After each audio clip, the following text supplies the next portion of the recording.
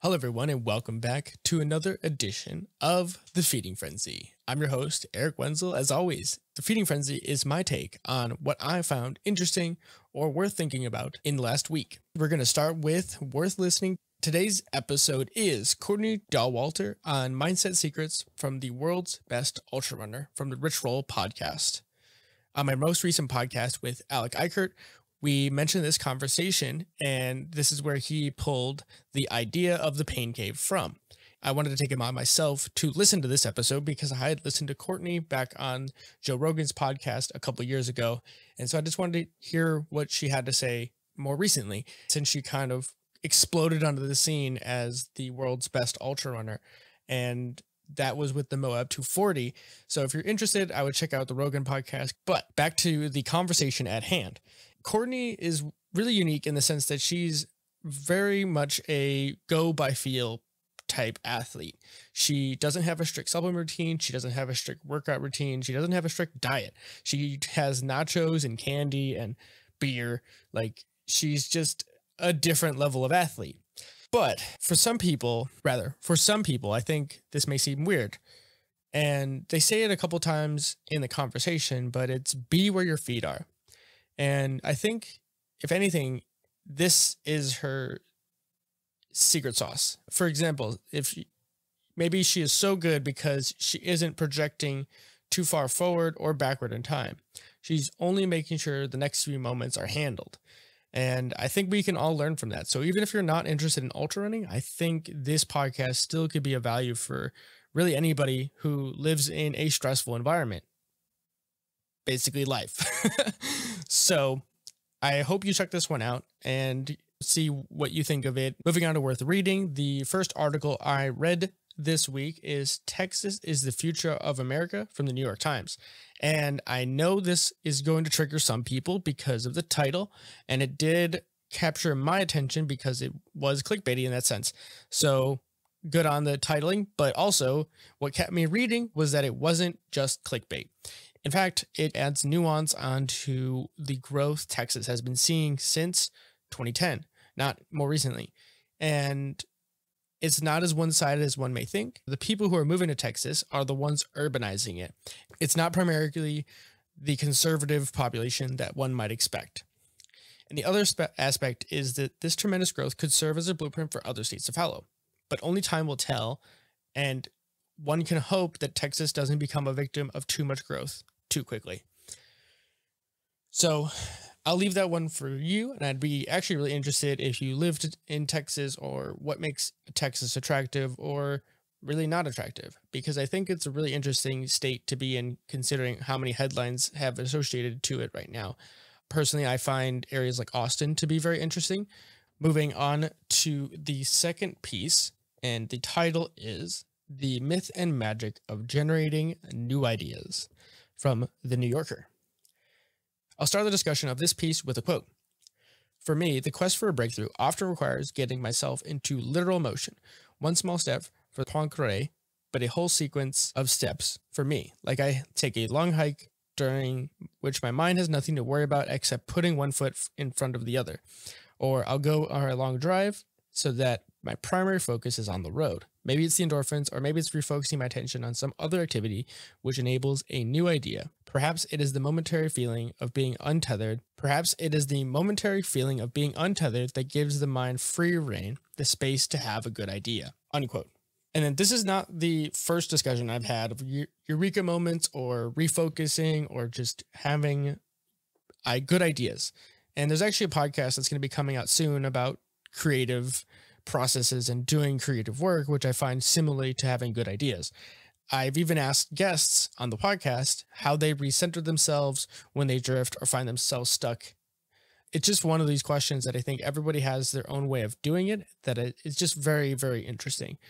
And even for me, right before I work on these feeding frenzies, I typically work out or play a video game called Satisfactory.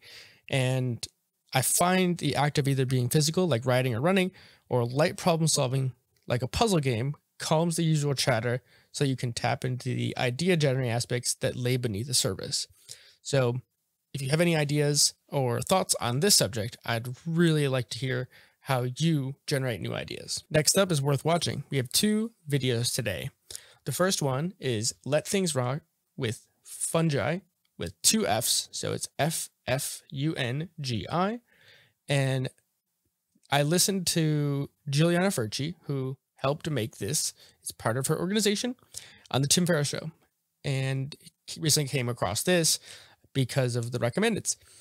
I really appreciated her descriptions of the fungi's purpose and what we can learn from them. The cycle of birth or life in the forest to death and decay, which the fungi are basically the shepherds of this process. They allow for matter to decompose to new soil so that new plants can regrow.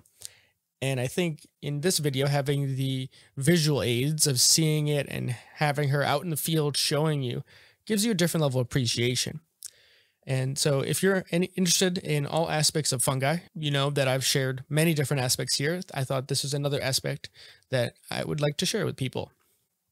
And if you want to dive even deeper, I've also provided a link to the Tim Ferriss podcast with Juliana. If you have any interest in this field, you probably would enjoy listening to her, even for someone who wants to understand ecology better as well. The next video is the world's first real electric truck from JerryRigEverything. And I shared Jerry's channel a few months back with the electric Hummer. And now he got hands-on with the Rivian R1T. And this vehicle is very, very cool.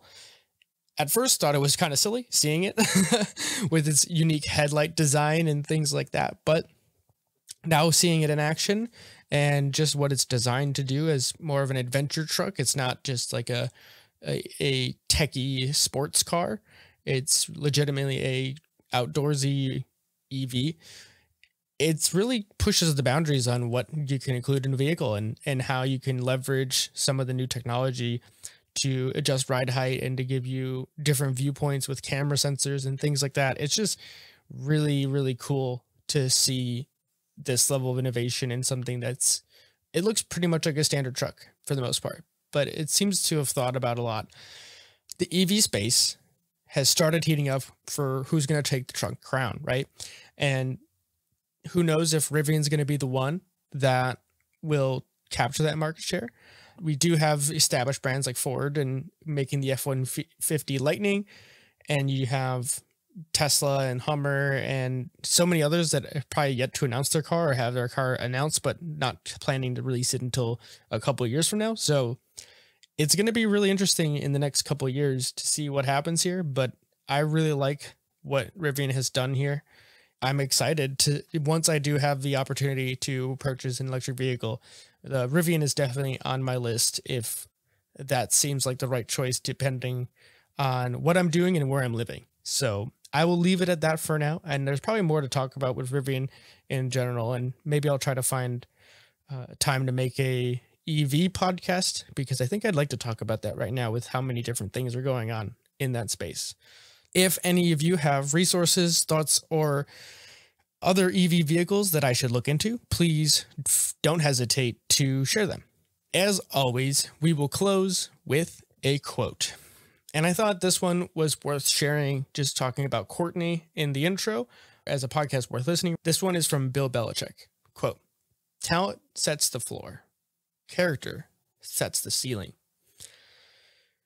That wraps up this week's Feeding Frenzy. I hope you all enjoyed or took something away that you're going to go explore in more detail.